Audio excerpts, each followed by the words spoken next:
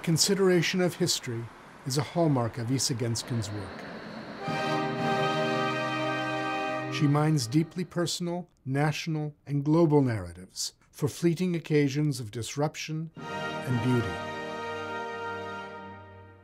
Isa Genzken is one of the most influential but really unique sculptors.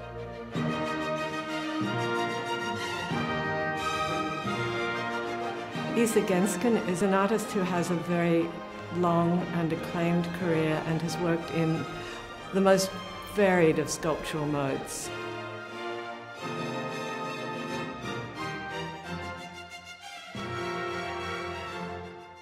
Isa Genzken is one of the most cutting-edge artists. She always using kind of different images and also materials. She takes artists by surprise. I think she takes her public by surprise. There's a freedom to her work.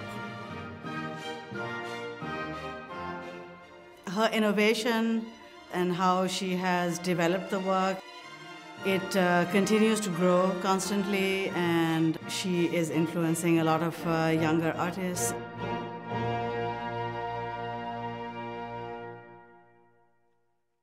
We would be hard-pressed to name an artist with a more textured and dynamic sculptural practice.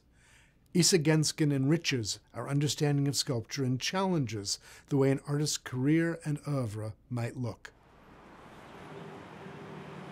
From her studio in Berlin, she works in an array of forms and materials that complicate and enrich our understanding of sculpture.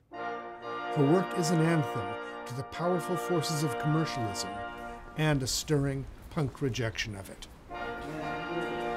The work that she's been making in the last 10 years feels so contemporary and so much of today's streets, and it feels very fresh and young and frankly a very exciting way of thinking about the whole form of sculpture.